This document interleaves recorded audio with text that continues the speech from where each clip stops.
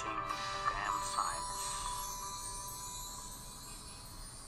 In this video, we'll be discussing the question 1 of question paper 52 of 9701 A-Levels Chemistry of the examination series October-November 2023.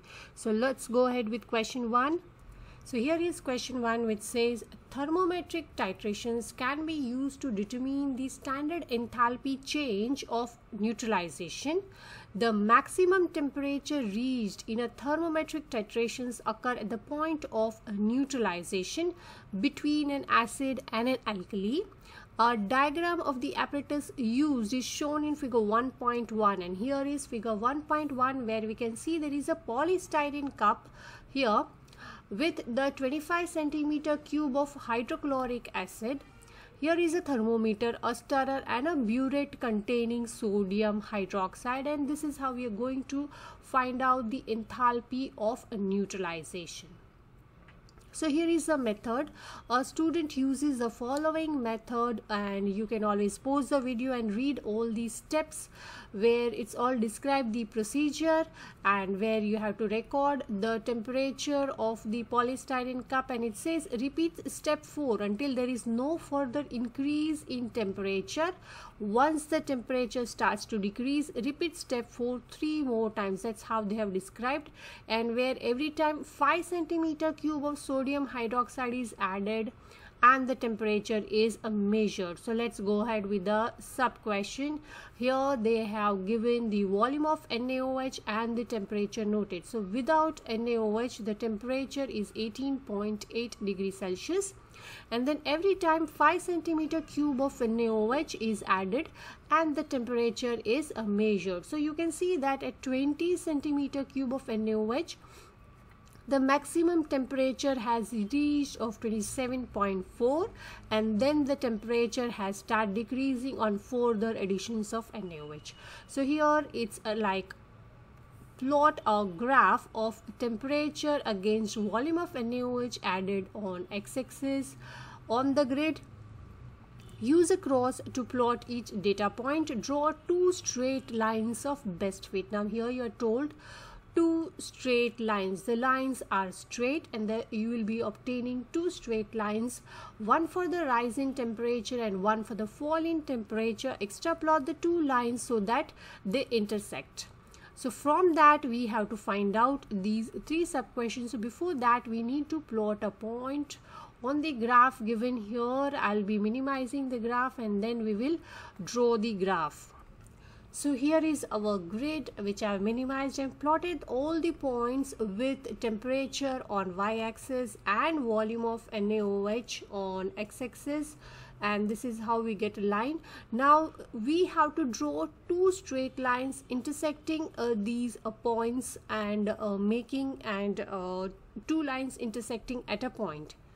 Now I have drawn two lines of best fit. You can see that the first line here, the first line which I have drawn from the bottom to the top, it's passing from all the points, but the second point you can see that there are 2 points, this one and this one is just near the line, that is just touching the line. So this is the line of best fit where one point is just below the line and one point is just above the line, and the remaining 3 points are exactly on the line. So this is how I tried to draw the best fit line, and there are 2 points intersecting.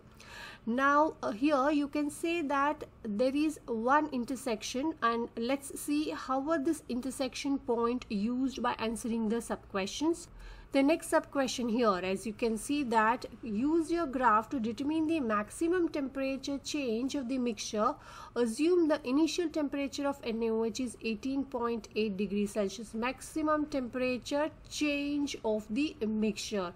That's how we are supposed to find. So let's again look at the graph.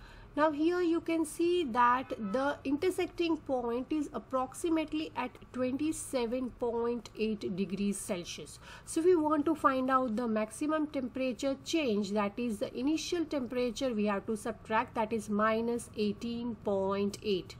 And according to me it should be exactly 9.0 degrees Celsius. So subtracting the maximum temperature minus 18.8, we get exactly 9.0 degrees Celsius, and that's what I've written.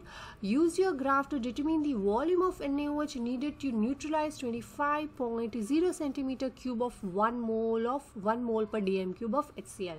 So volume of NaOH also we have to determine from the graph. So you can see here I've drawn a straight line from the intersecting line towards the x-axis, which gives us the volume of NaOH. You can draw it with the scale, which I haven't done here. But then I can make out it is 17.5 centimeter cube of NaOH which is required for the neutralization. So let's write it here as 17.5 centimeter cube of NaOH required for the neutralization. So let's go ahead with the next sub question, where it says use your answer to 3 to calculate the concentration of NaOH in moles per dm cube. Now to calculate the concentration, we need moles of NaOH, which we don't have, but we have the volume and concentration of HCl. So first calculate the moles of HCl, from which we'll get the moles of NaOH, which is concentration into volume, that is 1.0. You can see the concentration of HCl is 1.0 into the volume, that is 25 centimeter cube of HCl. So 25 centimeter cube, which we divide by 1000 to get the dm cube volume. And this gives us the answer of 0.025 moles of HCl. Now, if we look at the equation, the moles of HCl and moles of NaOH will be same. So, concentration is equal to moles upon volume. This is for NaOH, sodium hydroxide. So, moles is 0.025 divided by the volume. Now volume, we know this 17.5 centimeter cube. So 17.5 again into 10 power minus 3, that is divide by 1000 I'm doing to change it into dm cube. And this gives us the answer of 1.43 moles per dm cube. So let me write it here, 1.43 moles per dm cube of sodium hydroxide is obtained this way. So if we go ahead, here is the grid. Yes, let's go ahead with this next sub question 5. It says suggest why a titration using an indicator is more accurate than a thermometric titration. Now in thermometric titration, what are we doing? We are measuring the change in the temperature, and what we are doing in the titration is direct titration using a color change with the help of an indicator.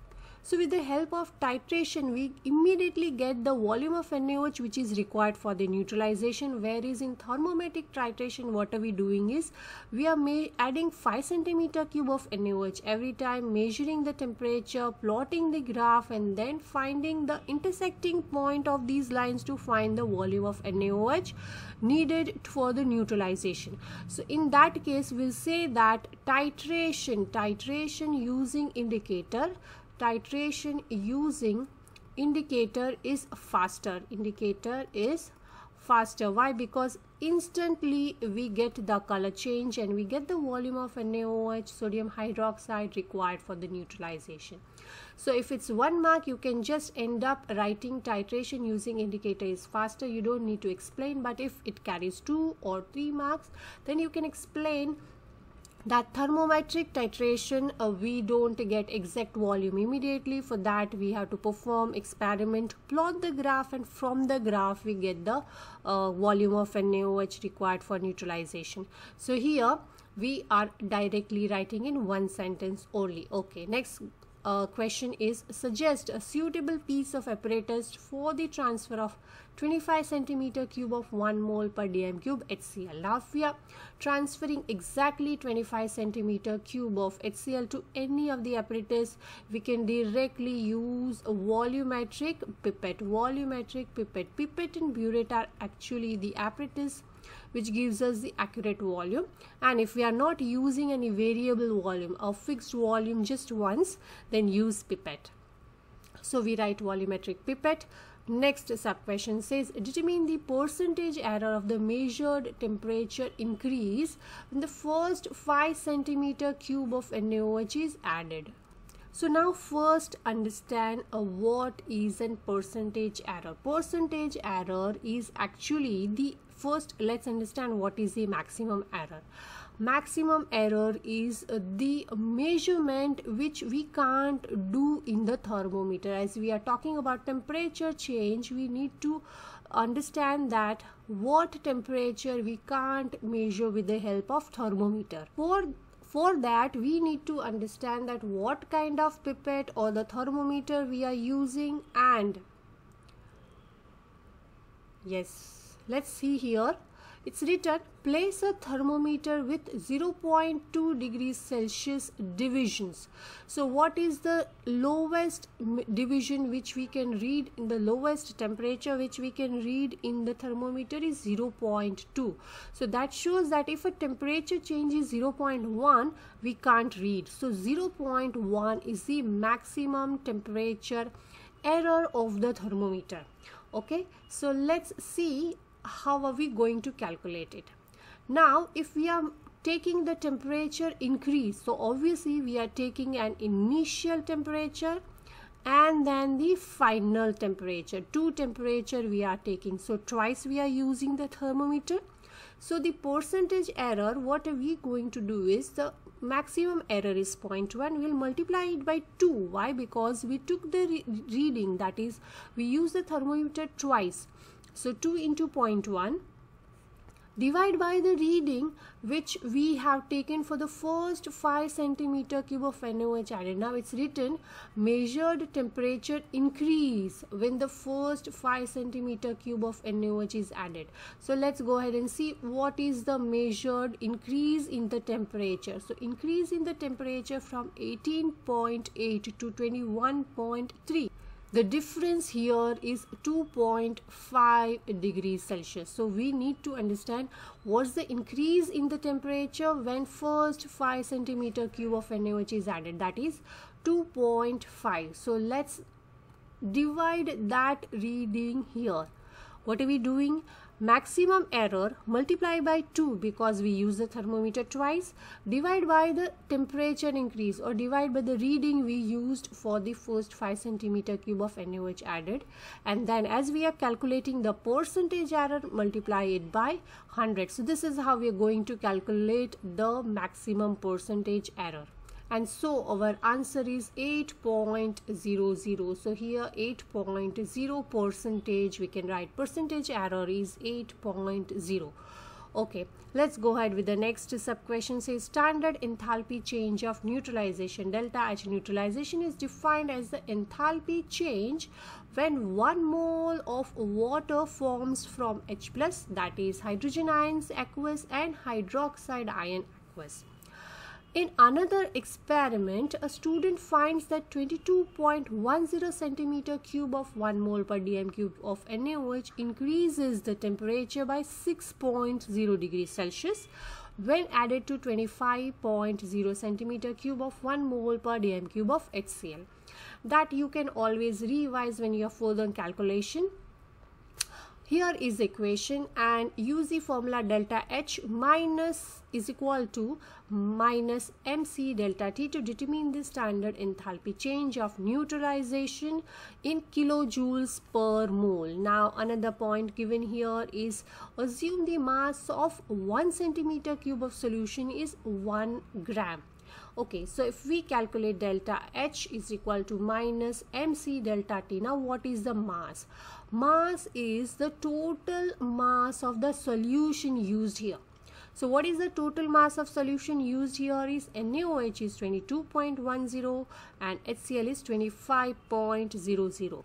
And we know that 1 centimeter cube is equal to 1 gram. So we directly add 2 volumes and we get 47.10. That is the mass. What is the C? That is the specific heat of water is 4.18. And delta T is the temperature change, and you can see here the temperature change given is 6.0 degrees Celsius. So this is how we are going to calculate the delta H. Now this delta H should be given into kilojoules per mole. So again divide by the moles of any one substance. Moles of NaOH we can calculate here. Now again understand why divide by the moles. Moles, here it says write the answer in kilojoules per mole. So per mole means we need to divide it by the moles. Now if we are taking NaOH, neutralization NaOH, so we need to find out the moles of sodium hydroxide, and moles of sodium hydroxide is concentration into volume. So what is the concentration of NaOH? 1.00 multiplied by the volume, that is 22.10. Again we need to divide it by 1000 because we need to change the volume into dm cube. So I have done 10 into 10 power minus 3. Again now we need to change it into kilojoules. So again we need to divide it by 1000. So that's why I'm doing it all together, and we get the answer as minus 53.5 kilojoules per mole. So answer is minus 53.5 kilojoules per mole. So let's understand what I had done.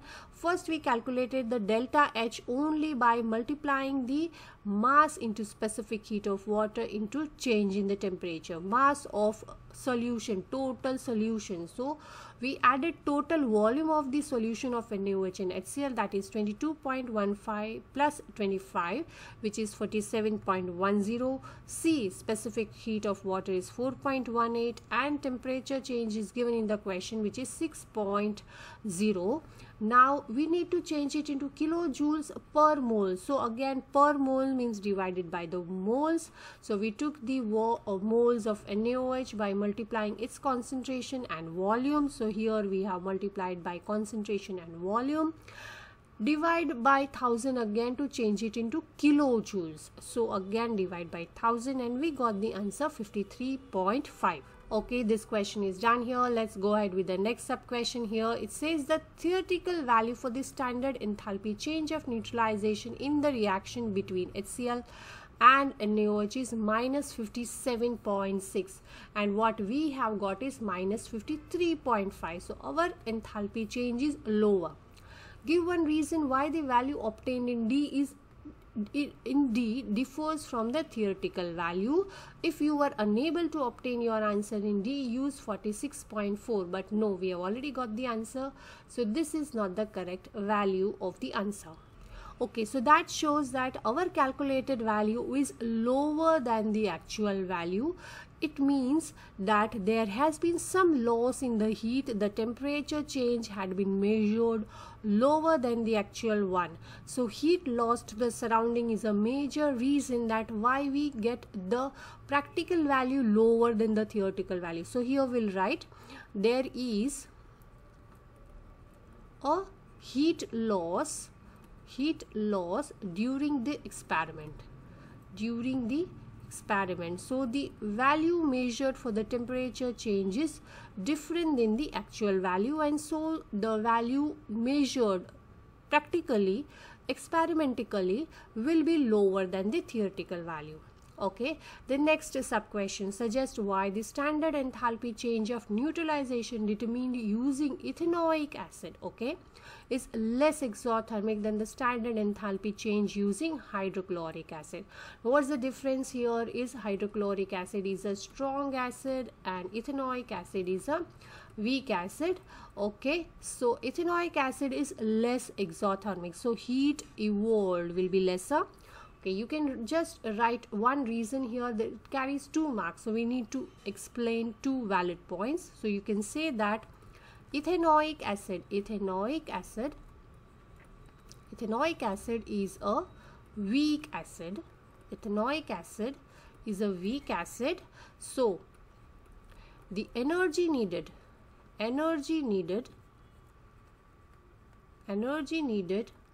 for its dissociation